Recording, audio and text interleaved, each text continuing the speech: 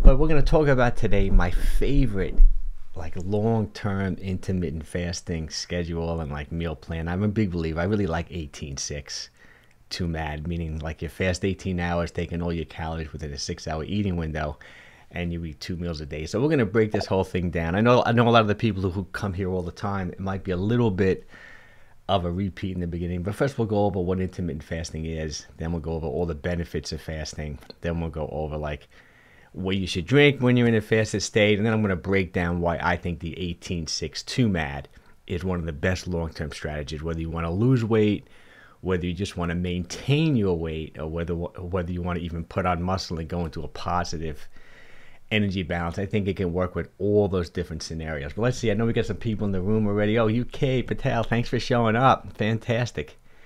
4:16 p.m. in London. Sounds cool. Excellent. And I think I'm broadcasting once again on like Facebook and on YouTube. So sometimes the comments get a little bit low. I'm seeing some comments on my phone that are not showing up on the main screen. So if I can't pull your comment in, I will be able to see it on my phone because I'm just watching this broadcast like on YouTube on my own phone. And once again, if you don't know who I am, if you're new to me, my name is 𝘾𝙊𝘾𝙃𝙄𝙉𝙂. I've been a fitness trainer and gym owner for over 30 years. I help thousands of people lose weight, put on muscle, lower their body fat. So if you have any questions just in general, ask your questions. I'd love to help you any way I can. Well, we got Gene here. Oh, happy Father's Day. Thanks, Gene. Same right back to you. I'm not sure if you're a dad, but happy Father's Day to you as well. I appreciate you showing up. Sorry for the late start. All right, so let's jump right into it. Let's just do a little bit review. If you're totally new to intermittent fasting or time-restricted eating, all intermittent fasting means is that you're following an eating pattern where you're going from a fasted state to a fed state. So you're pretty much just cycling between the two. So it's really obvious when you go to sleep at night, you're not eating any calories, you're not eating anything, you're in a fasted state. That's why breakfast is called breaking your fast. So that's pretty much what it is. And I'll give the example of 18-6 because that's what we're going to be talking about today. You pretty much fast for 18 hours and then you take in all your calories within a 6-hour eating window. And that would be a typical way of doing intermittent fasting or time-restricted eating. And I always like to clarify, if you do a strategy like that intermittently, like once, twice, 3 times per week, that would be intermittent fasting because it's intermittent, right? If you do that every single day, that would be called time-restricted eating. So that's the real basic explanation of what intermittent fasting or time-restricted eating is. And I see Harriet's here too. For some reason, Harriet, oh, there you go. Happy Father's Day. Thanks, Harriet. I really appreciate it. I know Harriet shows up every single week too, which is wonderful. I really appreciate it. So I guess I am getting the comments, which is nice. So let's go over some of the basic benefits. Oh, what to drink? Oh, I didn't want that. I want the basic benefits first. Let's see. Let's go slide number. Let's go over some of the benefits of intermittent fasting or time-restricted eating in general. Well, first of all, I think it's a great way to lower your body fat, to maintain an optimal weight, and it's an easy way to restrict calories. That's the key thing to intermittent fasting or time-restricted eating. It's an incredible way to reduce calories. It's very compliant without necessarily counting calories, because calorie restriction, in my opinion, obviously does work, and it can work just as good as fasting. I think I prefer fasting a little bit for multiple reasons, which we'll talk about, but it's really an excellent way to reduce calories and restrict calories without necessarily counting calories. So that's the number one benefit, I think, of intermittent fasting for sure, or time-restricted eating. The second tremendous benefit, I think, is that it increases your insulin sensitivity. I have some other slides later on in here, which I'm going to map out some colored videos that I made, some pictures which kind of explain this a little better, but it increases your insulin sensitivity. For example, when insulin levels are high, I talk about this all the time, insulin is the storage hormone, right? When you eat a meal and your blood sugar raises, your body doesn't like too much sugar in the blood at any one time, maybe about 5 grams or so. So the pancreas produces insulin to lower blood sugar and to store away those excess calories. The problem is if you're constantly spiking insulin, so you're eating all during the day and you've been overeating, it's really hard to dip into fat stores. It's really hard to burn body fat, really hard to even burn, stored energy because you're constantly in a storage mode. So that's another big advantage, in my opinion, of fooling around with these fasting strategies, is that it increases your insulin sensitivity. So then when you do eat a meal, insulin will work properly. It will prevent insulin resistance, plus it helps you dip into fat stores. Let's see, Arthur, thanks for showing up. Good morning. Happy Father's Day. I appreciate it. Thanks for showing up. That's great. Excellent. It's interesting that Oh, I appreciate it. Thanks for showing up too. This is great. We're getting a good turnout this morning on Father's Day, which is wonderful. Okay. Another real benefit I think of intermittent fasting that some of the studies are showing is that it's really good for lowering blood pressure. But I did put ADF because a couple of studies that I read that really show the most improvements in blood pressure is when you're doing alternate day fasting. So alternate day fasting is not an 18-6. It could be multiple things, but typically is when you fast for 36 hours, then give yourself an 8-hour eating window, and you keep on doing that over, like every other day type of a thing.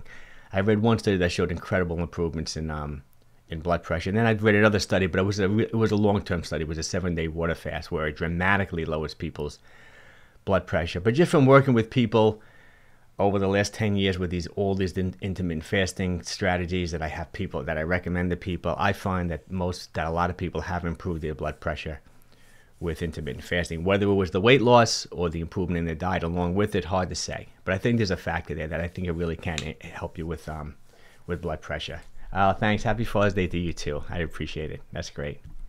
Another thing fasting can do is that it increases human growth hormone. But I also made a note, because most of the studies are showing that human growth hormone increase, these are those counter-regulatory hormones, kind of kicks in for a longer fast, maybe like a 24-hour fast or a 36-hour fast, like testosterone, human growth hormone really go up. But in my opinion, a lot of it has to do with where you're coming from. Like, for example, if you've been eating a relatively low-carb diet, I think you can get a human, so for example, you're fasting 16, 18 hours, you can get into a state where someone else may take them 24, 36 hours. You can even be in ketosis with an 18-hour fast if you've been eating a relatively low-carb diet and you've been pretty active. So I think you can get a nice spike in that human growth hormone even quicker than 24, 36 hours. But it's somewhat debatable. But definitely there are definitely hormones that kick in that keep your metabolism up. They're actually good for maintaining muscle when you're fasting 24, 36 hours or even longer. Eventually you reach a point of diminishing returns. Hard to say when. Could be 3-4 days. Hard to say. Then it also, studies have shown it lowers triglycerides. So for example, when you eat carbohydrates, right, those excess carbs get stored in your muscle and your liver. Your liver can only hold so many, maybe 50, 100 grams, a couple hundred calories or so. If your liver is full to the max with stored carbohydrates, stored glycogen, and you keep on overeating, you keep on eating excess carbs, your triglycerides are going to go up. So I think fasting is just a great way to deplete glycogen stores in your muscle and your liver. And I've seen people have real big improvements in triglycerides, and a lot of research is showing that. Excess carbs in the liver, when you keep on eating carbs, pounding sugar, fructose, triglycerides go up. Great way to lower triglycerides. Minimize the amount of processed fructose, high fructose corn syrup. Right, minimize how many carbohydrates you're eating. Just be in a calorie restricted state, and fasting is a great way to do that, in my opinion. And this is a real big one too. Fasting upregulates autophagy, and I'm going to talk about that in more detail later on. I have some slides specifically that I made. I made like a little picture slide on that, which is going to be kind of cool to cover. It also upregulates autophagy. So autophagy is the body's way of cleaning out weak and damaged organelles, like weak mitochondria, kind of like you go into recycle mode when you're in a fasted state.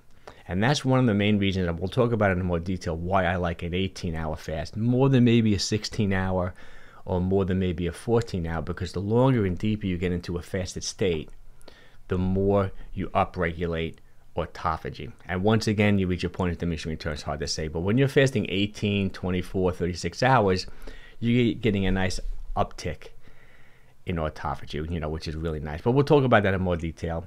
Studies have also shown that it can help you reduce your cancer risk. I quoted this study a couple of weeks ago, talking about there was a famous study done on women who had breast cancer, were in remission, and they fasted for 14 hours every day, and they had a much less reoccurrence of breast cancer than the participants who did the 14-hour fast, which is great. So there's benefits to 12, even 14-hour fasting. It also reduces inflammation in the body. A lot of studies have shown that those inflammatory markers go down when you're in a fasted state. And another real big one, and this can get a little confusing to people, is that it downregulates mTOR. See, mTOR is like the growth signaling within the body. People who are concerned with longevity, people who are concerned about just constantly eating too high of a protein type diet, because protein stimulates mTOR as well. It's just think besides good things growing in the body, also some bad things can possibly grow in the body if you're constantly in a growth mode. So when you're fasting, it downregulates mTOR and then upregulates the opposite, the AMPK, the sirtuin. So you're pretty much going into repair mode. And this is all correlated with autophagy. So being in an empty state when you're dipping into stored energy, you know, some people say it's like a modified version of a starvation mode where the body says, you know what, we don't have an abundance of calories now. Let's rebuild and fix the body. And that's another real benefit of calorie restriction and intermittent fasting. Okay, so let's talk about also, you know, because people ask me about this all the time. Like, what do you drink? Like, what does a fasted state really consist of? Well, obviously the quick question would be, you just can't take in any calories, you know, when you're fasting. But there's even some little modifications, so that like the purest and cleanest way to do it would be just to drink water when you're fasting. So when you're fasting for 18 hours, drink a ton of water. And I prefer mineral water because it's high in minerals. You get a little magnesium, potassium. That's why I love 𝘾𝙃𝙃𝙄𝙉𝙂 water. We're always talking about it. I know when Jeff's here and when Joe's here, they normally show up. Maybe Father's Day, they might be busy today. They're always drinking 𝘾𝙃𝙃𝙃𝙃 water like me with, man, you're going to put a little bit, like a slice of lemon in there, a slice of cucumber. And that's still very clean fasting. Also, black coffee, plain tea. Was there a calorie or two in a cup of black coffee? That's what I'm drinking right here. Those are great liquids to drink, you know, when you're in a fasted state. Plus, it can suppress your appetite a little bit, taking a little caffeine, a little coffee. I think it's good to put maybe a slice of lemon, a slice of cucumber. You can even do apple cider vinegar. You know, Thomas DeLaw, he's the apple cider vinegar guy on YouTube. You may follow him too. You know, see, apple cider vinegar, I've talked about this in the past, has acidic acid in it. And acidic acid helps clear glucose, which is great. So sometimes before a meal, I'll do a tablespoon of apple cider vinegar in like a mineral water, and it helps control glucose, blood sugar post-meal. But even on an empty stomach, there's pretty much no calories in apple cider vinegar. It's a good thing to do, to drink in mineral water, especially if you get a little hungry, because it has a good flavor to it. A tablespoon of apple cider vinegar. Don't do it straight; it'll burn your esophagus. Put it in mineral water. Put it in 𝘾𝙃𝙃𝙃𝙃. I think it's a great thing to do. And then I'm pretty okay with this, but some people might call this dirty fasting. I think you can definitely, if you want to, put a little bit of cream, you know, like half a teaspoon of cream in your coffee. Same thing with your tea. If you want to put a teeny bit of milk in your tea, we're talking minimal calories. See, if you're adding 5, 10 calories, something like that, I don't think it's really going to affect your fast too much. You're going to burn up those 5, 10 calories quickly. You get a minimal spike in insulin, and you'll be okay. I think it's okay to do that. Same thing with diet sodas. I don't really recommend the diet sodas because I find that even with stevia and monk fruit, those sweeteners, that they kind of like spark appetite. They make people actually hungrier, because sometimes the body will sense the sweetness and it will release insulin. And if there's no calories there, it like drops blood sugar, and then you become really hungry. So it depends on you, you know. If you can drink diet soda or those artificially sweetened type drinks like Crystal Light, things like that, and not get hungry from them, I think it's okay. But if you find that it's going to make you hungry, I would avoid the sweetened beverages, even though there are no calories. See, Geese here. Good morning, happy Father's Day. White Plains. Oh, that's pretty good. MD Maryland. I think I got that wrong last time. I said I don't know, with my dyslexia, sometimes I messed up. I thought you said MD. I think it was Maryland, which is great. Pretty cool. Thanks for showing up, Guy. I appreciate it. And then we have those essential amino acids. I talk about that a lot. See, essential amino acids is a way of taking in protein, because I'm a big believer in taking in enough protein when you're doing these fasting strategies, like getting good nutrition. That's why I like 18-6 MAD, because with 2 meals a day, you really can take in enough protein. But another little bit of a hack when it comes to drinking a liquid when you're fasting is taking an essential amino acid supplement. So you're getting all the 9 essential amino acids with minimal calories, maybe 5, 10, 15 calories. And it's a good way to keep your protein uptake, especially if you're working out all the time. And we're going to talk about some research saying that it might be a good idea to take in some protein earlier in the day, but we'll talk about that later on. And then there's another thing here too. I want to talk about this. A lot of people ask me, oh, Mike, will a bulletproof coffee break a fast? Can I put MCT oils, those medium chain triglyceride oils, in my coffee, or put butter in my coffee? That's what a kind of like bulletproof coffee is. And it depends on how you're defining fasting. If you're defining fasting like a spike in insulin, you know, coffee with butter in it or MCT oils really won't spike insulin. So if you're defining it like that, I think it's okay. But if you're defining it like calories, then obviously taking in fat or things like that will break your fast. So it's really up to you. Some people find it, like I just read Dave Asprari's, he's the Bulletproof Guy's whole book on intermittent fasting. He released it about 6 months ago, and he talked about so many different techniques in which you can still take in some calories while without getting this spike in insulin without breaking your fast. So that's his whole take on it. So that's kind of up to you, but calories count, so just keep that in mind. Let's see what we got here. I was fasting for 22 hours yesterday. My results were glucose 77. Ooh, that's nice. Ketones 1.3. Wow, you're cooking. I went to walk my dog for 30 minutes. Took it again. Glucose was 32 and ketones 0.9. Why was my glucose so low? You know, it's really hard to say, especially when your ketones are 1.5. It's interesting. I'm assuming it was an easy walk, because sometimes if you're exercising, especially it's interesting when you're exercising hard. Sometimes like the liver can put out glucose, right? Because you're in the fight or flight response. Sometimes, and that can raise glucose. Sometimes when you get dehydrated, you know, the blood sugar concentration increases. That could increase glucose. Why did it go down? You probably just burnt up a little bit of the sugar rotating through your blood, you know, 3.2. But then your ketones went down, so you burned some ketones. I wouldn't worry about it. You know, hard to say why. But pretty cool. If people don't know what we're talking about here, he's measuring, he must have a monitor. I don't know if he's doing blood, most likely blood. He's measuring how much sugar is in his bloodstream, the glucose, you know, which is kind of nice. You know, you want it to be, say, under 100. He had 77. And the ketones, so he's in ketosis because he had 1.3. So he's measuring the amount of ketones. The ketones is when the liver is converting body fat into ketones bodies, like beta-hydroxybutyrate. And you can burn that as fuel. It's like in the optimal fat burning state. Really cool. Oh, Gene, hey, Gene gave you another super chat. I appreciate it, Gene. So nice of you. Every Sunday, Gene always gives me a super chat. I really appreciate it. Let's see, super chat. Dropped the ball on the very low-carb diet last Friday. I will start again tomorrow as there was a big Father's Day dinner later. You know, I totally agree. That's fine. Gene, I think you're doing great. I mean, your numbers were good last week. One day where you carb up maybe, I don't think it's fine. Actually, last night, I was really good. I'm going to show you some of my meals that I've been eating this week. I've been really strict this week, so I just felt flat last night. That's like a bodybuilding term. I just felt like my veins weren't showing anymore. My arms, I felt like I was really depleted. I must have been in ketosis, pretty good ketosis. I don't really measure mine like Wiki does. I used to years ago. I don't want to spend the money on the strips and all that. One time, eventually I'm going to get a 24-hour glucose monitor, which I definitely want to try that for sure. But I felt so flat last night that I did have one of my favorite things last night, kind of like a pre-Father's Day, like cheap meal. I had some Italian bread, which I love, but I get it from Arthur Avenue, like in the Bronx, where when you look at the label, all you see is like yeast, flour. You know what I mean? It's a real simple, real basic type bread. And then I had some fresh mozzarella and some extra virgin olive oil. I loved it. But I carved up, and I feel I must be 2 pounds heavy today, because I think I filled up my muscles with some glycogen. I'm holding a little bit more water. I feel like I look better and I feel pretty good today, which is really great. Let's see. God dang TV, this is good. Okay, is OMAD once a week good for fat loss? I usually eat 2 MAD Monday through Saturday. I think it's great, OMAD once a week. I think it's really good. Depends what your goals are. That's kind of like what I do. I'm assuming, but look at it like this. Most people, when they do the OMAD, and I bet this would be you'll probably be a day where you'll be really restricting calories because you're only eating 1 meal a day, I think, which is great. So if you're looking to lose some body fat, I think OMAD once a week, I think is a great strategy. That'll be your low-calorie day.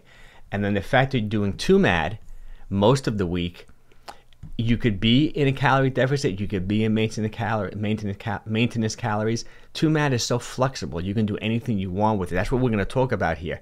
You can easily be in a deficit if you want to. You can easily be at maintenance. You can even be in a positive energy balance, eating 2 meals a day, and you can take in enough protein. You can take in an adequate amount of vitamins and minerals, nutrients, potassium, magnesium.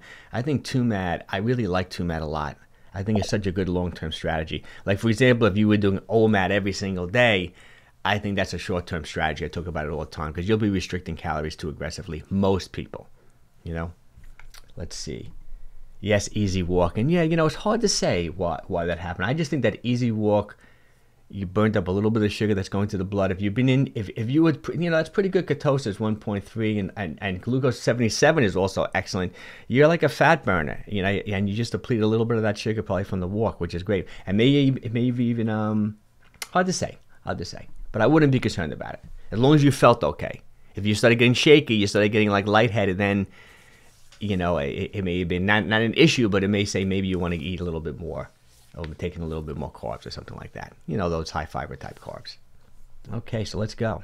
Right, so that was an important thing to point out, depending upon how you define fasting. If you define fasting as a spike in insulin, then it's okay if you take in some fat. But I would define taking in like oil or fat calories as breaking your fast, because I'm a big believer in one of the biggest benefits of intermittent fasting is the restriction of calories. Okay, and let's also talk about why. This is one of my little diagrams here, like why intermittent fasting works. So first of all, like I talk about, it's a simple way of allowing the body to dip into stored energy, stored fat, stored carbohydrates. Just think, when there's no sugar running through your system, or there's like your blood, what I mean by your blood sugar is low, it's easy to dip into stored energies because there's no calories circulating through your system. Let's see. Yeah, I'm more animal based. I eat probably almost 2 pounds of meat. That's great. No, I like that. I'm a high protein guy, you know, for sure. And I think you will utilize that protein too. And you can do that with 2MAD. But to try to take in like 2 pounds of meat in one meal, that's a little excessive. But you can do 100 grams twice a day, right? I think you can do that with 2MAD. So maybe like that OMAD day once a week, you're taking 100 grams of protein, maybe half the amount of calories you typically would, be a nice calorie deficit day, right? Also a good day to do maybe some easy aerobics, like take a nice 2-hour walk or 90-minute walk or something. So fasting, in my opinion, really creates that environment where it's easier for the body to oxidize, to release fat to be burned up, because you're not in storage mode. Also, like I said, an incredible way to reduce calories. And one of the other obviously big benefits is just keeping insulin low makes it so much easier for the body to burn body fat. And I have this little diagram here if you see it. So for example, when you eat a potato or an apple, or the worst is like a fat and a carb combined together like a donut. The pancreas produces insulin, right? The excess glucose, the excess carbs go into the muscles, go into the liver, and then the fat goes into fat cells, right? Or you can even convert carbohydrates to fat if you're just eating too much.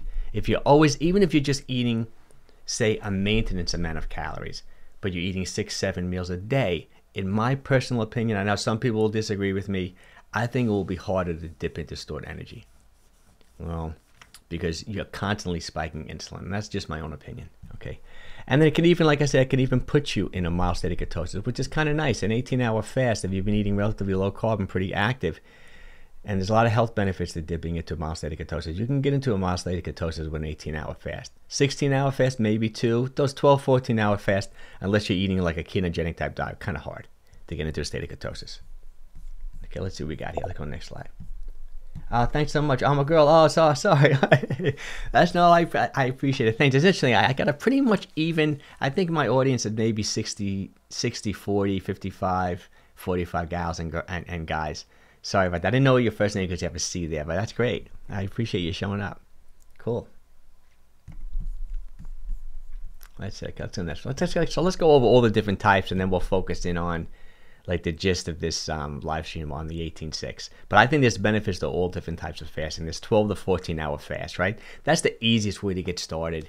You know, you pretty much go to sleep at night, don't eat anything, don't wake up and eat anything. You wake up in the morning, maybe you delay breakfast 90 minutes, you eat dinner maybe an hour earlier, and you got your 12, 14-hour fast going there. That's a great way to start. The most popular type of intermittent fasting or time-restricted eating is 16/8.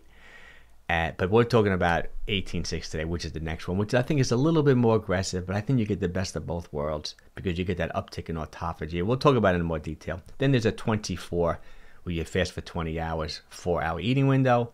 Then a 24-hour fast, I think it's great, which is similar to the OMAD, very similar to the OMAD. So you're talking about doing that OMAD once, like a 23-hour fast is kind of like doing a 24-hour fast. I think they're both great techniques, more short-term or intermittent. Then there's the alternate day fasting, which is 36-hour fast. There's multiple ways of doing the alternate day fast. Some studies have shown that when they look at the alternate day fasting, they allow people to eat about 500 calories during their 36-hour window. It's still very effective. It makes the fast a little bit easier. Then there's strict alternate day fasting where you're really not taking in any calories for 36 hours. And even just eating every other day. You're like doing OMAD one day, then eating normally. OMAD one day, eating normally. I like that too. Great way to cycle your calories, right? Calorie restriction to maintenance, great thing. And then 2MAD just means eating 2 meals a day. We'll talk about that in more detail.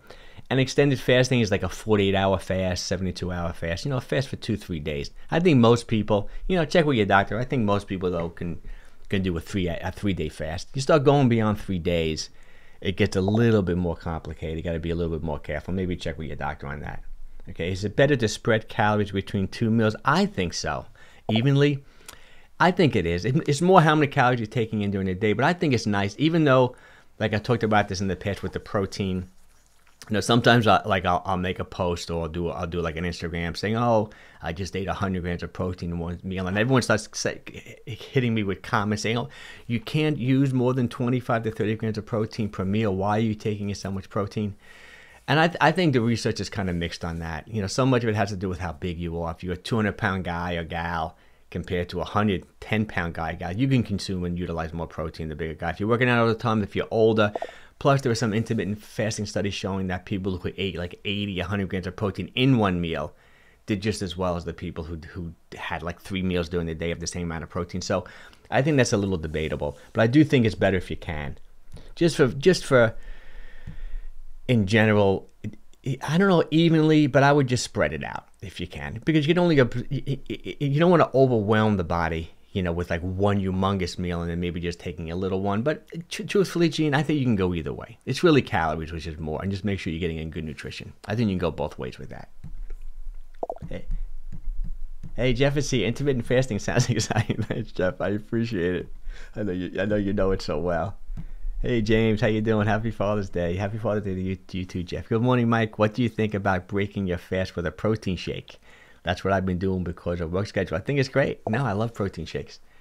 And I do it all the time. Sometimes, even with my 2MAD, I'm going to talk about it here. Even my 2MAD, on the days that I want to be at maintenance calories or even maybe above it, I'll do a 2MAD with a protein shake. I think protein shakes are great. And I like loose, I like whey, like the Rockstar protein powders, high in leucine, isoleucine, valine, high in the branched chain amino. I like them all. I like the plant-based ones. I like collagen. I think protein shakes are great. I appreciate it. Thanks. I appreciate you guys too for showing up. This is great. Okay, let's see what we got here. So let's go on. Let's go right to, okay, why is 18.6 2MAD my favorite? Well, first of all, without looking at the slide, I just say that I think it's the most flexible program you can follow long term to get the most amount of benefit from time restricted eating or intermittent fasting, because there's so much flexibility with it. Like I said, I think you can easily be in a calorie deficit, only eating 2 meals a day, fasting for 18 hours. I also think if you can make a conscious effort to make sure you're at maintenance calories, but just make sure you're taking in enough calories during your 2 meals. And then I also think it even works if you want to be in a positive energy balance and maybe put on muscle, like maybe do 2MAD with a protein shake, or just make sure you're taking in. I mean, you really can take in enough nutrition, I think, and get an adequate amount of protein eating 2 meals a day. And then fasting for 18 hours, like a little more than the 16, it really kicks in that autophagy, which is going to be the next slide. We'll talk about it in more detail. So that's pretty much why it's my favorite strategy, and also easy to follow. It's so easy for me to just tell someone, only eat 2 meals a day, fast 18 hours. It's not complicated. It's people don't get intimidated. I get to eat 2 meals. I think it's a great thing. It's good for creating a calorie deficit or staying at maintenance calories or putting on muscle, just like I'm repeating what I said. Okay, great for increasing insulin sensitivity, which I'm really hot on that. When you're fasting for 18 hours and insulin levels low, you're increasing your insulin sensitivity. That's where I think it can work. I know there's conflicting research, but I think that's where it can work a little better than straight up calorie restriction. Because even when you're restricting calories and you're eating, say, multiple meals a day, you're still getting those constant insulin spikes. So when you're really just fasted and insulin is like crazy low, it increases your insulin sensitivity, in my opinion, better. I think that's one of the big advantages of fasting as opposed to calorie restriction, but the research is a little mixed on that. So I wouldn't argue too hard with someone if they disagree with me. You can definitely take in enough protein. That's a real big one, and we'll talk about my formula in some of the other slides. And you can get a little more upregulation of autophagy, and that's the real big one. So let me pull up this autophagy slide so you get a little better idea of the definition of autophagy. I made this little slide. I think I put this in one of my videos. Autophagy. It's the body's way of cleaning out damaged cells to regenerate newer, healthier cells. Auto meaning self, phagy meaning eat, So you're literally like self-eating yourself. So we can damage organelles and cells get kind of like rebuilt within the body. People love it for longevity. Some people fast just for autophagy. But another big part also, like I talked about earlier, is where you're coming from. Like if you're eating a relatively low carb diet and your muscles and your liver are always relatively on the low side of glycogen, I think you can kick into autophagy quicker than someone who's like filled to the max with carbohydrates in their muscle and their liver. But most of it's hard to say exactly when autophagy gets like upregulated the most. It's a never-ending process. Even if you're not fasting, you're going to get autophagy. Working out increases autophagy, right? Even just restricting calories increases autophagy. But when you're really fasted and mTOR, right, the growth signaling gets down-regulated, and then the AMPK and the sirtuins get upregulated. That's like the recovery mode. You know, it's really good for you. So some people just fast for autophagy. And most experts will say the longer you're in a fasted state, the more autophagy you get. So going from like a 16 to an 18-hour fast, I think those 2 hours are kind of special. I think you're going to get a nice kick in autophagy. Because I've heard a lot of experts, even, you know, because I follow... anyone who talks about intermittent fasting and fasting like that, Jason Fung, I always follow the YouTube channel. Whatever books come out, I read it. Most people say, and it kind of kicks in, you know, it's 17, 18, 19 hours. So that 18-hour fast, I think, is like the magical number. I think it's like the perfect way to do it. Okay, so let's go back to that. And once again, we talked about this mild state of ketosis. And let's talk about this too, why keeping insulin levels are really good. This is how it pretty much works. When insulin levels are chronically elevated, it locks the door to let fat to be released, to be oxidized and burned. Look at it like that. So this is like your pancreas releasing insulin. I made a little diagram here. This is the fat cells. The door is locked. If you're constantly like spiking that insulin, it just makes it difficult. Not that you can't do it. It just is making an environment that's really hard. That's why fasting's so great. It kind of like opens the door for energy to release. Like the inverse hormone to insulin is glucagon. So when insulin gets down, glucagon gets increased, and what glucagon does, releases energy to be burned up, releases carbohydrates to raise blood sugar, releases fat from fat cells. Some people call it the fat burning hormone. There's always that insulin-glucagon relationship. So if you want to create an ideal fat burning state, you want low insulin, high levels of glucagon. And who talks about this all the time? I mention him all the time. Ben Bikman. I think I'm pronouncing his name right. Yeah, Why We Get Sick. That was a great book. He talks about this. He has a great Instagram account too. He does like videos, little short videos, 1-2 minutes long every day, talking about insulin and all this stuff. And he's a professor, so he explains it. He explains it like these complex topics very simply. I think he's great. Everything he says is really good. So those are the big benefits. Your autophagy, going those extra couple of hours, really keeping insulin levels low, so you can really dip into burning some body fat, being in that fasted state for a few more hours. Okay, now let's go talk about, you know, just pretty much how I think you should do it. Like what would be like the best schedule to do it. And obviously you can do it either way. You can skip breakfast or you can skip dinner. And this is where it gets a little controversial. No, controversial can get a little mixed up because both ways work really good. But the new research is showing, and based on your circadian rhythm, which is your 24-hour internal clock, it probably makes more sense. You'll probably get a little bit more benefit if you can skip breakfast. No, but I'm sorry. If you can eat breakfast, have a late breakfast, and then have like an early dinner, like a late lunch, for a couple of reasons. First of all, it's going to stay with your normal body circadian rhythm. So circadian rhythm is really important. It regulates like so many different things in your body. It regulates your metabolism, regulates all hormones, regulates like reactions. So when you wake up in the morning, like you're supposed to like get sunlight, get outside, get some light hitting your eyes. It kind of sets your circadian rhythm. It gets things started, gets the hormones, gets the reactions going. Also, when you eat, that's another factor which determines or regulates your circadian rhythm. So some of the new research is saying that you don't want to eat as soon as you wake up. You want to wait at least an hour, maybe a little bit longer.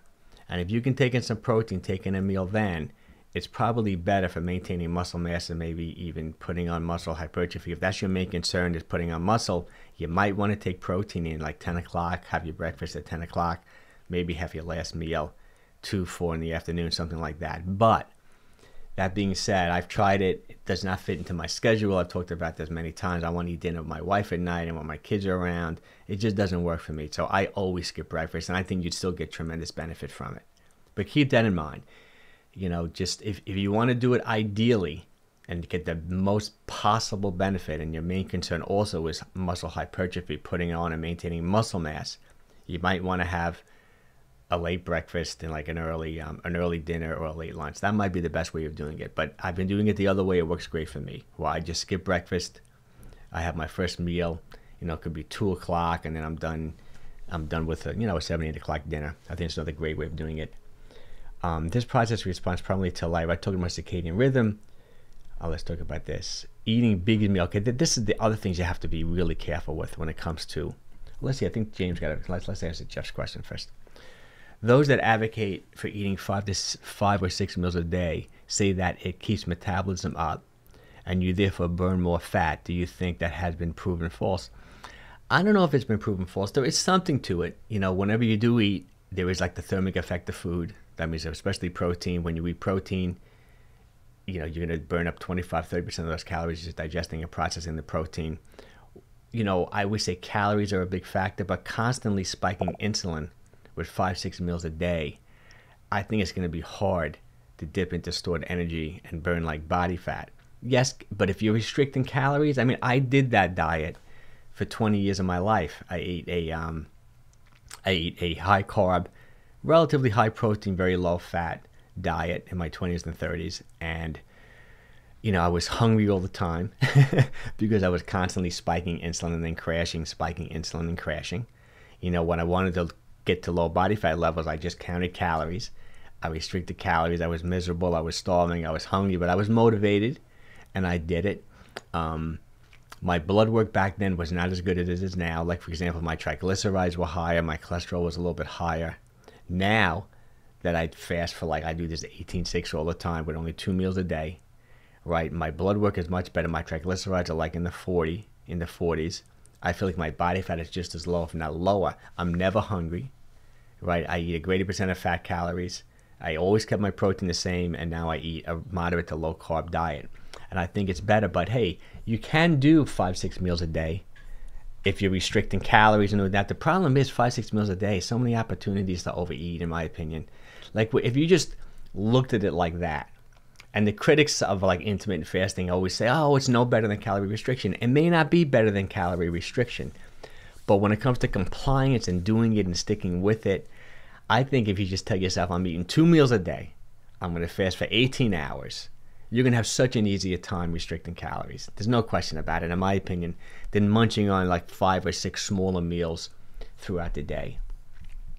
And when it comes to the slowdown in your metabolism, you know, when you're fasting for extended periods of time, like I said, like when you go 24 hours, 36 hours, those counter-regulatory hormones do kick in, like testosterone, like human growth hormone, even like the fight-to-flight cortisol, some stress hormones kick in, which kind of boosts up your metabolism. So when you look at the studies on fasting where people fast for like, you know, 48 hours, 36 hours, 72 hours, they seem to get an increase in their metabolism. Kind of hard to say though when you're talking about just an 18-hour fast, you know. And also I think the type of food you're eating play a big factor too, whether you're getting that boost in your metabolism or not. When you're eating protein, yeah, you're getting that boost. Just eating calories will boost it. So I think both things could work, but I like this 16-8-2 mat.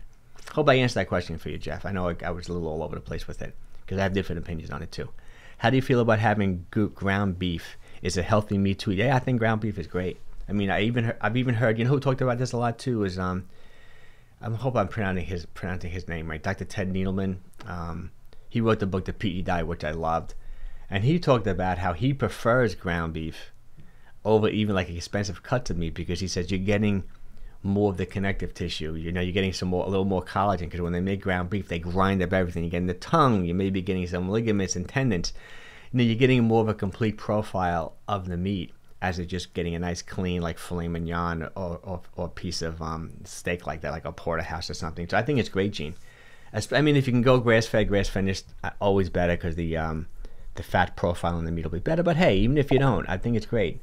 I think chopped meat, ground beef is a great way to go, for sure. You know, if you're going to the butcher and they're just grinding a nice clean piece of meat, then it's no better. You know what I mean? It's the same thing. But if you get buying just a commercial ground beef, I think it's probably good. And it's so much more affordable. I think it's great. You know, let's see. Does collagen break your fast? Yeah, unfortunately it does. It's interesting, collagen, though, because collagen, I love collagen. I take it just about every day, 10 to 20 grams. It's not a complete protein, though, collagen. It's missing one of the 9 essential amino acids, missing tryptophan. So you have to be careful with that, you know, when it comes to collagen. And it's not as high in those branched chain aminos. It's not as high in leucine. So you won't get as much of an insulin spike as you would from like a whey protein or maybe like a pea or hemp seed combined protein. But it's still going to break your fast, unfortunately. And I know collagen so well. Like about 2 scoops of collagen, typically type 1, type 3 collagen, which is the bovine collagen, like really popular collagen, like the Vital Proteins type, the most popular brand. It's about 70, 80 calories. You get 20 grams of protein. So you are going to get a spike. I don't think it's crazy, though. Like when it came to that other slide I was talking about, like the clean or dirty fasting, I would probably put that in that category here. If you're only looking for 10 grams of collagen, right? If you're only looking for 10 grams of collagen, you're only going to get about 35 calories. You know, will that break a fast? Yes, but it's not crazy. I think you'll burn up those 35 calories like this, and it might be good to take in a little protein in the morning. That's another strategy. That's why I talked about these branched chain amino acids. What did I talk about this? Was it the benefits? That's why I talk about these branched chain aminos, the EEAs, because they are complete protein. You're getting all the 9 essential amino acids, and the amino acids themselves are much, much less calories than taking a scoop of, say, whey protein or something. So you can get the equivalent of 30 grams of whey protein, which will be about 120 calories, with just 10, 15 calories of an essential amino acid supplement. So that's another way to hack this taking in protein earlier in the day. And I kind of do that a lot myself. Like I may take an essential amino acid supplement at 10 o'clock and then even do my 2MAD 18-6 later in the day. And in my mind, I'm not really breaking my fast too much.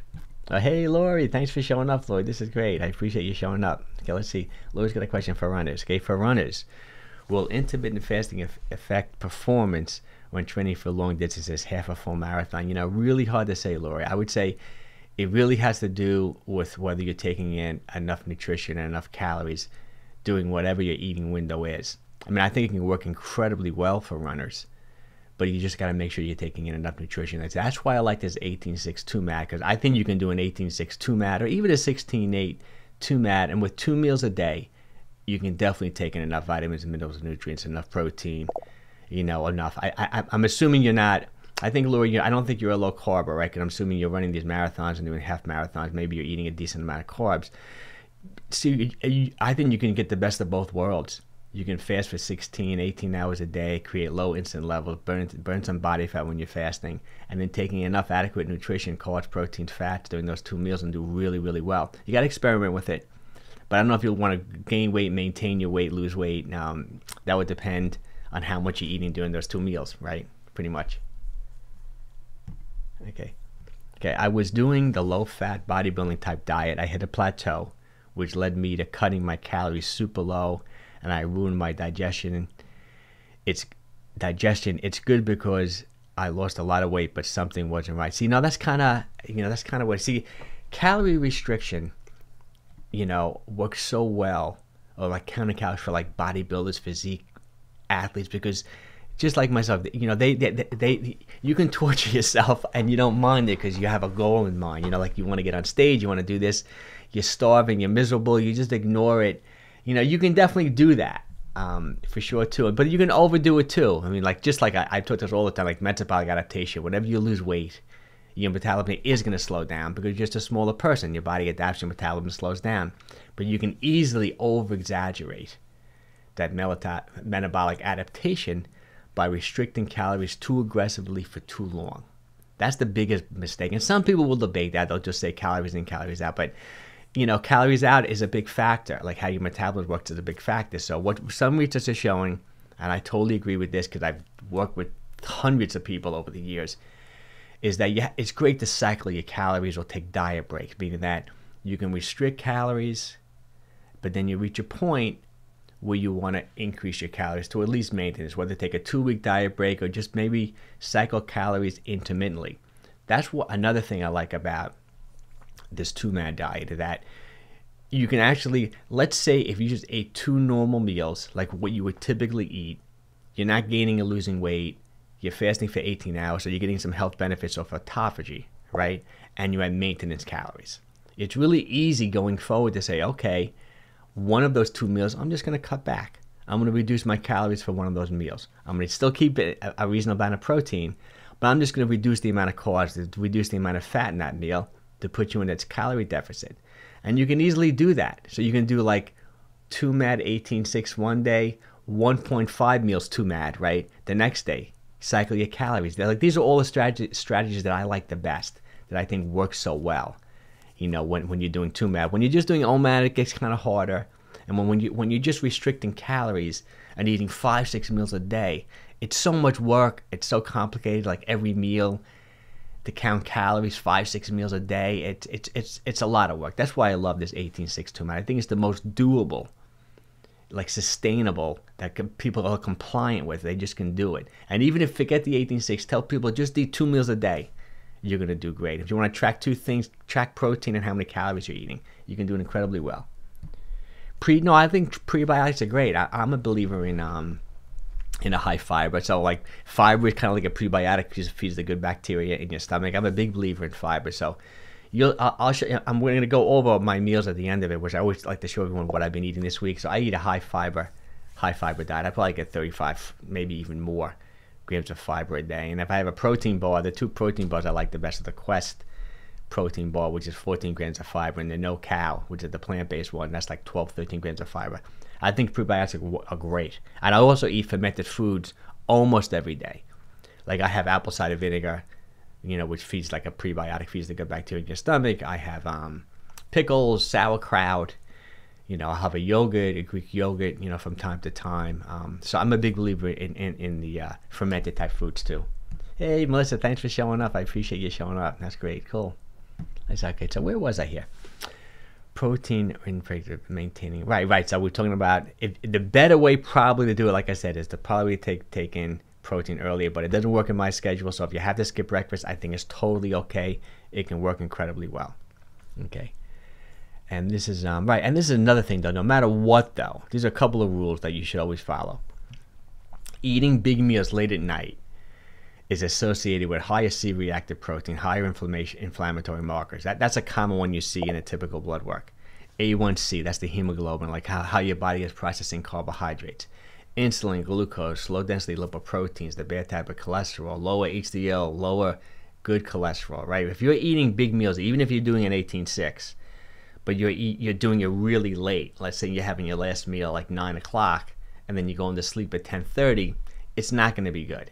So a couple of rules when it comes to this intermittent fasting, 18-6 2-MAD, is wait at least an hour or 2 in the morning before you eat. And then before you go to sleep at night, give yourself at least 2 hours. I would go 3 if you possibly can, just to help process the food so you really get into a fasted state. I would say that for sure. So keep that in mind when you're doing these 18-6. You can go with skipping breakfast or dinner, but even if you do that, wait an hour before you eat in the morning and give yourself a minimum of 2 hours before you go to sleep at night, for sure. I thought I had, let me give you, okay, so let's go over like an exact like meal plan. I appreciate it, thanks. I really appreciate that, it's really nice. Okay, so and these are the type of foods obviously I want you to eat, because I do think, no question about it, the quality of food matters. I always talk about 3 ways in which you maintain an optimal weight. One way is calories, like how much food you eat is a big factor, right? Also the quality of food, the type of food you're eating, and the third one is is food timing. You want to be in a fasted state at some point during the day. Hey Sheeny, oh, thanks for showing up. How does fasting itself, okay, how does fasting itself help us lose weight? Well, that's kind of what we've been talking about the whole time. And really, truly, even though I love the intermittent fasting and fasting in general, I'm still in the camp that it's still probably one of the best ways to restrict calories. That's the #1 benefit, besides all those hormonal benefits like low insulin and then the uptake in autophagy, and those are all the bonuses. But calorie restriction does all that too. I just think that it's such an easier way to restrict calories with fasting, as opposed to just restricting, counting calories and do that. So that's still the number one benefit, I think, of fasting is it's a great, easy, compliant way to reduce your calories that you're eating, for sure. So feasting is as important as fasting. Oh, definitely, I definitely agree. Feast and famine, yes, no doubt about it. And I like that whole argument. I don't know, that whole thought process of how we were ancestrally, you'd kill an animal, right? There'd be a big feast, and all of a sudden you couldn't get any food for 2-3 days, so you'll be foraging around looking for food. You're in a state of ketosis. The brain loves ketones, and your concentration of focus gets enhanced. I do believe and buy that whole thing. That's how bodies are made to function. So you're supposed to have feast and famine. Like, there shouldn't always be food in the refrigerator. There shouldn't always be food lying around the house, especially processed foods. That's really good for you to be in a fasted state. That's why I don't like to go too heavy and say that fasting is definitely better than calorie restriction, because there are so many studies that just show it works just as well. Restricting calories does work. There's no question about it. I just think it's so much harder to do than doing these fasting strategies. But if you really look at the research, I would say intermittent fasting that doesn't necessarily work better, but it works just as good. Light dinner works best. Yeah, light dinner worked best for me. I think that's great. I think it's a great way to do it. And you sleep well at night, right? Which is kind of nice. Okay, so this is the type of diet, and I'll give you examples in the next slide of how I've been eating the exact meals that I think are really good. You want to eat a whole food diet. Obviously, no processed foods. Processed foods will kill you. And the worst thing about processed foods are those processed oils, those heated, like seed oils, combined with like unhealthy type fats. That's what I mean. Seed oils combined with like processed type carbohydrates, like a donut. Worst thing you can possibly eat. So you get the fried, the processed oil, the oxidized oils with a simple carbohydrate. So you get the worst thing. You get the big spike in insulin. You're creating an environment to store away those excess calories. In the wrong places. They were pro-inflammatory. That's like, so you really want to eliminate processed foods, eat a whole natural food diet. But that's pretty obvious. Right? And what I like about it, like I said, the 1862 matters. You can easily create a calorie deficit if you want to within your 2 meals. My general formula is multiply your body weight by 10 or 11. So if you're 150 pounds, 15, 16, 1,700 calories, I think is a nice deficit. If you want to be at maintenance calories, you can add 500 calories to that or so. That'll probably put you at maintenance. So like a 150-pound person, if they ate 2,100 calories a day, they'd probably be at maintenance. You can do this more scientific. You can go online and there are different calculators you can use where you put in your age, your activity level. It'll probably give you a better idea, but I think these general numbers do make sense. 10, 11 times your body weight as a deficit. Add 500, maybe 750 calories to that if you want to be in a positive energy balance for a day. Let's see what we got here. Okay. My friend is a diabetic and she does extended fasting for 72 hours, but her glucose never goes down. Why is that? She probably needs a little bit more time. Hard to say. A couple things. First thing I would say is if she'd been really, I'm assuming she's type 2 diabetic, not type 1, right? And she's probably insulin resistant, unfortunately, and her whole metabolism, unfortunately, is probably out of whack. Could be a couple things. First of all, if she's not drinking enough hydration, not taking in enough liquids, like the blood concentration of glucose can increase, for sure. That can raise blood sugar, right? If she's just not eating a relatively low carb, good diet, when she does eat, maybe her system is still, because she's still like a real carb, a real sugar type burner. Really hard to say. Sometimes it just takes a really long time. I definitely would talk to her doctor about it, but I would like to see her more on like a moderate carbohydrate diet. I don't know how big she is, maybe 100, 150 grams or like fibrous type carbs a day, adequate amount of protein, right? Like a typical diet that I'm going to be talking about here. And eventually, hopefully it will kick in. I don't know if she's taking metformin. I don't know, that can even, if you're testing your glucose can throw things off a little bit. It does clear glucose, obviously, but, hard to say. Really hard to say. Okay. I've been binge eating disorder. Oh, sorry about that. And they tell me not to fast, but I keep gaining weight. Do you have tips for how to eat enough in 2 meals, not to binge? Sure. I mean, that's I would say that's another aspect of these intermittent fasting strategies that you have to be really conscious of. They are, first of all, they're not for everyone, not for kids, right? Not for anyone who's ever had an eating disorder. Definitely not. And I've experienced a lot of that. I worked with a lot of women. I find eating disorders for some reason. I had one guy I worked with for a long time, but it seems like there'd be a greater percentage of women. If you're pregnant, if you're trying to get pregnant, I would avoid these fasting strategies. I would eat your 3 meals a day, eat a whole food, natural diet. Let me see. I think you can take in enough calories with 2 meals a day without necessarily binge eating. So you can use that formula. Like if you want to be in a calorie deficit, whatever you weigh, times your body weight by 10 or 11, right? And then just split that up into 2 meals and make sure, in my opinion, you're taking an adequate amount of protein in. I like that, like I'm talking about here, 0.9 grams per pound of lean body weight. I think you can even go more. It gets a little thrown off, that formula, if you're really overweight. Let's say you're 350 pounds and you want to weigh 225, you may want to use your goal weight and things like that. But I think with 2 meals, if you've been binge eating, you may have to make a little bit more of an effort and really do some meal prepping and meal planning. Like you should never come home and not know what to eat, right? I mean, that's how you get caught. Like you're hungry, you're doing 2 meals a day, you're not sure what to eat, so you're starving, you go home, you grab a box of cereal. I mean, you're just grabbing all the wrong foods. It requires a little bit more effort, especially if you've been binge eating, to make sure, first of all, get the trigger foods out of the house. And I talk about this all the time. Everyone knows what their trigger foods are, like the foods that when you start eating them, you just can't stop. Like for me, they're potato chips. My wife knows, don't keep potato chips in the house for me. That's the first thing I would do, Glenn. First of all, get rid of the trigger foods, get them out of the house, because that's probably what you're binging on, are your trigger foods. I don't know what they are for you, but take 10, 15 minutes, sit down, make a list. You know what they are. Could be ice cream, could be cookies, could be cakes, whatever they might be. Make a list of them. Get them out of the house. Let the loved ones, your family, your friends who are around you, let them know you don't want those foods in your life. Unless it's your birthday or something, right? Or Christmas or Hanukkah, whatever you celebrate. Get them out of the house. Then you always have to have, like I find that, especially when it comes to binge eaters, get used to eating the same foods, healthy foods, over and over again.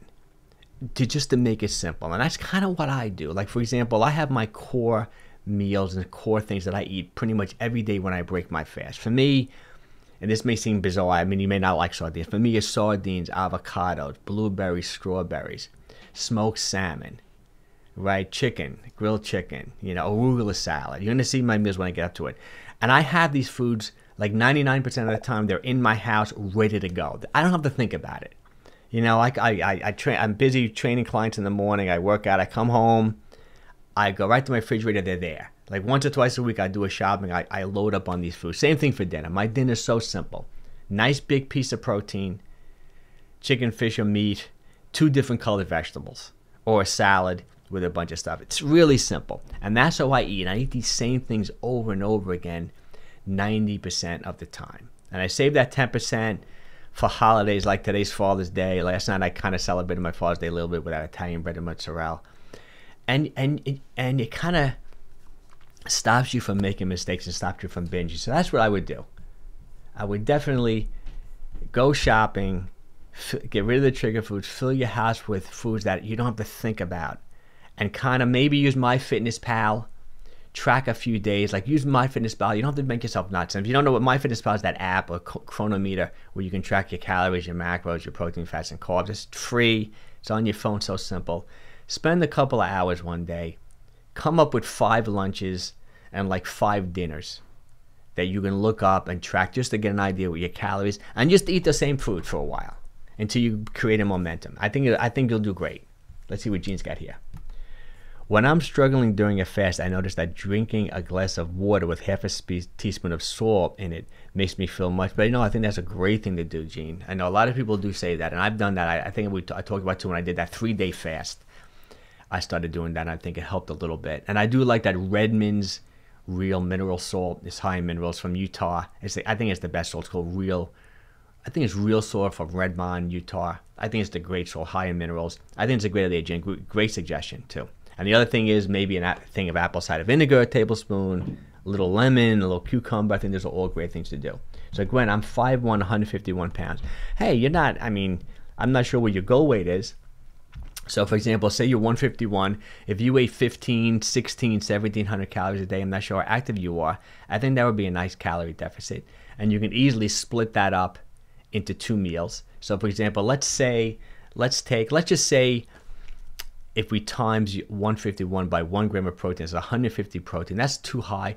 If you ate like 110, 120 grams of protein a day, every 4 ounces of chicken, fish, and meat is 25 grams of protein. If you had just like a nice, like how I eat, you had a nice 8-ounce piece of salmon for lunch over like an arugula salad with a couple of other, with some blueberries thrown in and a couple of other vegetables, maybe some carrots or something fun that you like, cucumber, that's a great lunch. And then dinner, same thing, another nice piece of protein. Maybe if you had fish for lunch, you maybe had like an 8-ounce piece of like filet mignon or an 8-ounce burger, something like that, with 2 different colored vegetables for different vitamins, minerals, nutrients. So you have broccoli, and let's say you have some squash or something, sauteed in extra virgin olive oil. You're going to do incredible. The weight's going to start falling off. I don't know what your ideal weight is. I think you're going to do great, you know? Yes, she is.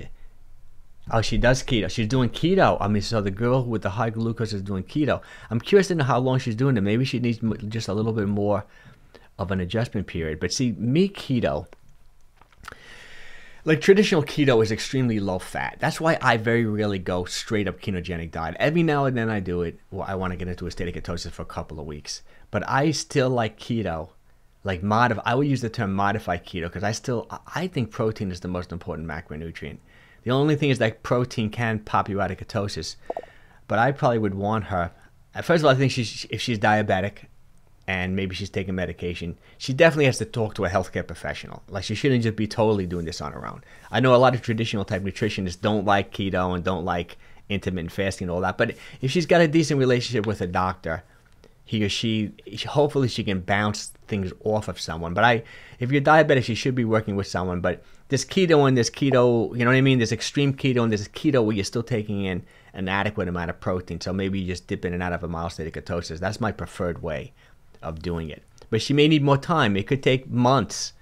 You know, like I've had athletes train with me who we've converted them over from like a high carb athlete to become like more fat adapted, fat burner. And I've had some people take months, I mean 6-8 months before they start feeling right and before their metabolism and everything comes. I mean, you know, who talks about this, which I love the book, is Mark Sesson. He's the guy who wrote the Primal Blueprint. He has another book called Primal Endurance, which I love. Also 𝘾𝙊𝘾𝘾𝙃, you know, he's the guy who did the base building and the fat adapted like runners. I know, Laura, you would probably love 𝘾𝙊𝘾𝘾𝑃. I don't know if you're still here. I got to give you one of his books. He's great. You know, he's into base building, high fat eating, and taking athletes and turning them into becoming fat adapted athletes. You know, I'm not sure where she is in the whole spectrum of the whole thing, but it could take a long time, especially if she's diabetic, type 2 diabetic with insulin resistance, and you know, it could take months, it could take a year. You know, sorry about that, but I'm sure she'll I mean, hey, you can't quit. You got to figure it out, right? Let's see what Arthur says. I've been eating avocados pretty regularly lately. I love that. I eat one every single day. And blueberries and pomegranate for breakfast with a Premier protein shake, 30 grams of protein. Love it. I think it sounds great. I think it's really good. It's interesting. I've seen Premier. I've never looked at the label of what protein it is. I prefer those whey protein isolates. I think that's the concentrate. As long as you don't mind a little bit of fat and carbs in it, I think it's fine. But that sounds great, Arthur. Cool. Let's see what we got. What do you think about pecans? They may be addictive. Well, I don't know. Pecans, my favorite nuts are, I would say, I like walnuts, you know, good amount of omega-3s. I like macadamia nuts, but they are high fat, but they're high calorie. You got to be careful with them, with that. I like Brazil nuts, because one Brazil nut gives you the adequate amount of selenium you need for the day, which is really incredible. I'm not too crazy about almonds, but this is my trick when it comes to nuts, and I do this all the time. I buy them in the shell, and I like to crack them open. First of all, it slows you down because I eat like 6 or 7 walnuts most days. 6 or 7 walnuts is 190 calories. And I also, I don't want to have too much sodium in my diet because I do eat smoked salmon. I eat those fish roe eggs. You know, I do salt my food a lot. So I find those salted nuts can get out of hand. They could become a binge food for me. We used to buy the big container, the ones in Costco. And I noticed a couple things. they were dry roasted, but then I look at it and they didn't like dry roasted. They dry roasted it with seed oils. They added oils to it, so you're getting more calories. You're getting the oxidized. You're getting the unhealthy oils. That's why I like nuts in the shell. Even Brazil nuts I'll buy in the shell. They're kind of hard to crack a little bit. And pecans, I bought pecans in the shell, which I think are great. But to have a bag or a container of salted nuts on your side, you're going to eat too many of them. And if you do want to do that, which I think is okay, just take out a certain amount of them, you know, a handful, put them in a little container. You know you're getting a couple hundred calories of nuts, and that's it. You can easily overdo the nut for sure. Okay. During eating with, of course, oh yeah, definitely. But I think nuts are great. Pecans, you know, peanuts I kind of avoid a little bit. I think it's somewhat inflammatory. Let's see, Gene. Okay, I really don't understand how someone who has a family manages to do keto diet and not run. Yeah, I know it's hard. Keto, it's an aggressive. It's an aggressive diet. Similar to, I know you follow 𝘾𝙊𝘼𝘾𝙃𝙄𝙉𝙂, Gene. I know just even carnivore. You know, like Dr. 𝘾𝙊𝙼𝘾𝙃𝙄𝙉𝙃, I love his channel. I think he's a really good guy too, giving great advice. But he really just eats meat. You know, I watched he did a live stream a couple days ago with a gal who's been eating only meat for 13 years. It's like unbelievable. And she transformed herself. She lost over 100 pounds. She looks incredible. I mean, even Paul Saladino, who I like him, he wrote the Carnivore Code. That was a good book. I follow him too, but he surfs he lives in Costa Rica now. He surfs like 4 hours a day. So he eats meat, you know, organ meats, but then he takes in 150, 200 grams of carbs in the form of fruits. And he thinks that's a good thing. He thinks it's the lowest in lectins and all that. But I know these extreme things like the carnivore, the keto, that's why I got to say, back to the main theme of this whole live stream, 1862 is so doable. It really is. I mean, fasting for 18 hours, it could sound like really extreme to someone who's not familiar with fasting, but once you get used to it, an 18-hour fast is so doable. Autophagy, you're burning body fat, you're keeping insulin levels low, and you can have a normal life just eating 2 meals a day. You really can, and it's long term. You're not going to be over aggressively restricting calories. You can go to maintenance, you can go to a deficit, you can even go into a positive energy balance if you want to. It's such a doable thing. Even Mark Sesson, I didn't even read his newest book yet. I have to read his book. He did a whole book about 6 months ago on the 2-MAT diet and 2 meals a day. I have to read it. I'll listen to it audio. I've been wanting to get it too. Let's see what we got here. Okay. Only 1 gram of sugar compared to those other ones. Oh, that's good. So that protein premium. I have to look it up. That sounds good, Arthur. That sounds great. 1 gram of sugar. So it's really just getting the protein. That's nice. So maybe it is a protein isolate and not a concentrate. That's great. She is doing it for 1.5 years. I don't know. You know, hard to say. Hard to say about that. And, you know, I'm doing this every Sunday, 11 o'clock. Have her join the live stream. I'm curious to know exactly what she's eating and what she's doing and what's going on with her. Well, okay, so let's go. So whole natural food diet, right? Prioritize protein, 0.9 grams of lean body weight. I think you can even go earlier. And that main rule is wait at least an hour in the morning before you eat, 2 hours before you go to sleep, preferably 3 hours if you can. And let me give you, then we'll keep answering a bunch of questions. Let me show you exactly what I've been eating lately, you know, which I think is really fun. Oh, there's my other camera angle. It kind of kicked in there all of a sudden. Actually, I always like to end the Q&A with give you exact examples of what I think is the ideal meal. And actually, I've been doing short videos on this stuff and put it on TikTok. I kind of exploded on TikTok. I felt bad because one guy took one of my videos. I'm not crazy when people do this though. And he took a caption of my video, and then he started saying how intermittent fasting doesn't work any better than calorie restriction. I never necessarily said it did. I don't know why he took this little snippet of me. I guess he's trying to use me to build his own audience. I don't know. Let's see. So you're doing it for you? No, they are natural, not salted. Oh, good. That's good. So I think that's great, pecans. I think it's great. Just keep an eye on the calories, you know, because the pecans are pretty caloric. But I think it's good. I love pecans. I think it's great. Okay, so this is one of the meals I had this week. I had it's hard to say how much it is. I probably had about 2 bowls of it. This is my bison beef chili. I made it this time because my wife had a business trip, but she makes it incredible. And how I make it is the general recipes. If you ever want to do it, we take 3 pounds of bison. That's buffalo meat, and it's relatively lean, which is great. So first I make the bison, then I put it in a strainer. I strain everything out of it, you know, which is really cool. Oh, Krill is here. Hey, thanks, Krill. Can't watch this live. Out going to watch. No, I appreciate it, Cole. Happy Father's Day too, Cole. I know you're a young guy. I'm not sure if you have kids, but no, relatively young, right? Watch it whenever you can, but I really appreciate you showing up and saying hello. That's nice. So I take 3 pounds of the bison chopped meat. First I cook that up, then I put it in a strainer. Then I cut up 6 or 7 green peppers. Then I cut up 1 big onion. Okay, so after I strain the bison, the first thing I cook, I take 1 tablespoon. And this is a big thing I do too. When it comes to using extra virgin olive oil, like every tablespoon is about 136, 140 calories. Don't just take the olive oil and just, measure everything you're doing. It takes an extra second just to keep an eye on, because I find that even people, I did a really cool video actually, now we're talking about the ketogenic diet, talking about how just being in a state of ketosis does not guarantee that you're going to be losing weight. Oh, my battery's getting kind of low, guys. I hope if this cuts off, I'm really sorry, because my battery's looking kind of low. It may cut off. So you can eat too much fat and gain weight. So let me go to this a little quicker, because I think this is going to cut out. So if it does, I'm really sorry. So so the onions, the 3 pounds of buffalo meat. Then we go with 1 tablespoon of the chili powder. I put 1 light beer in there. 1 like probably 30-ounce thing of tomato, chopped tomatoes, and then I take this spicy, actually Mexican green pepper and tomato sauce, a small can. I'll list it below this. I dump it in there. It comes out incredible, the chili. High protein, complete protein. I've been really hot now on these salmon raw eggs because I want to increase the amount of omega-3s in my diets. I've been eating salmon raw eggs almost every day, which is great. Then I also have my avocado, which I love, and some blueberries. Just perfect. Oh, you're 45. I do have kids. Oh, so happy Father's Day, Krill. Thanks a lot. And sorry, guys, if this cuts out. I'm not being rude. I may shut off because I've never seen the battery this low on one of these live streams before. They used to make something called eco protein, grass-fed. Oh, well, meat bars. That's pretty good, meat bars. But I never see them anymore since the pandemic. Yeah, especially, I know, it's hard. The supply chain is getting killed with everything. It's amazing. There's another one.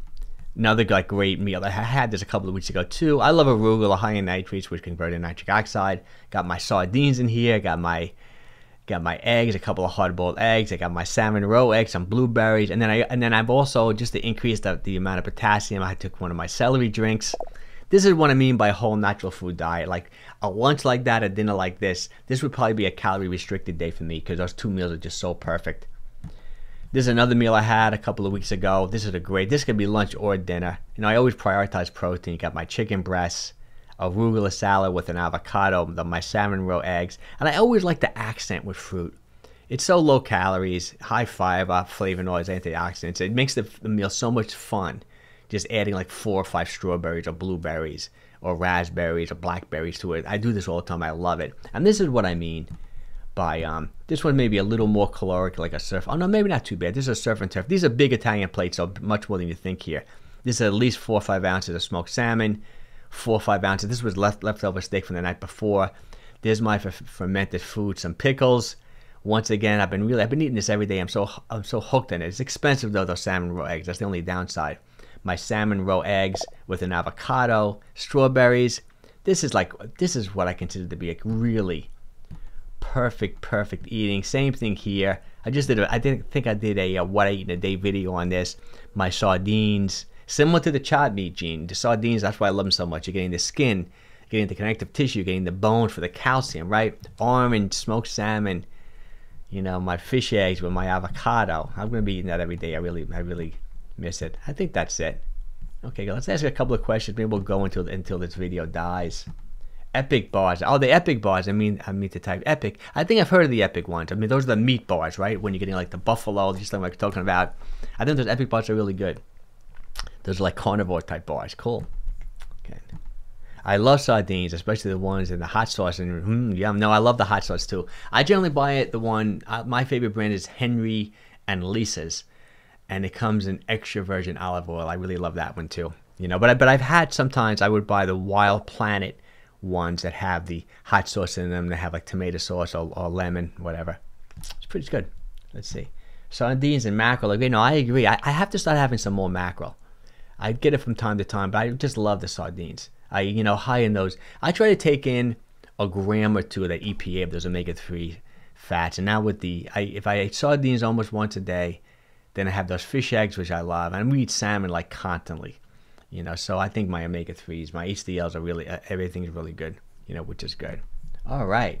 I'm afraid we're going to cut out here. So any more questions, guys and gals? I really appreciate everyone showing up, for Father's Day, which is really nice. Hope everyone's going to call their dads today or whatever. Oscars and wild planets. Yes, oysters. Is that what that says? I don't know. That's small. Sometimes I have to say, me, I've talked about this before. I have this dyslexia. Sometimes when I look at a comment, I don't see every letter. And sometimes I'm leaning forward. And so if I ever pronounce something wrong, I misunderstand what you're saying, don't be offended. It's just me, my brain, how my brain works with this dyslexia. Your food looks so good. Can I buy?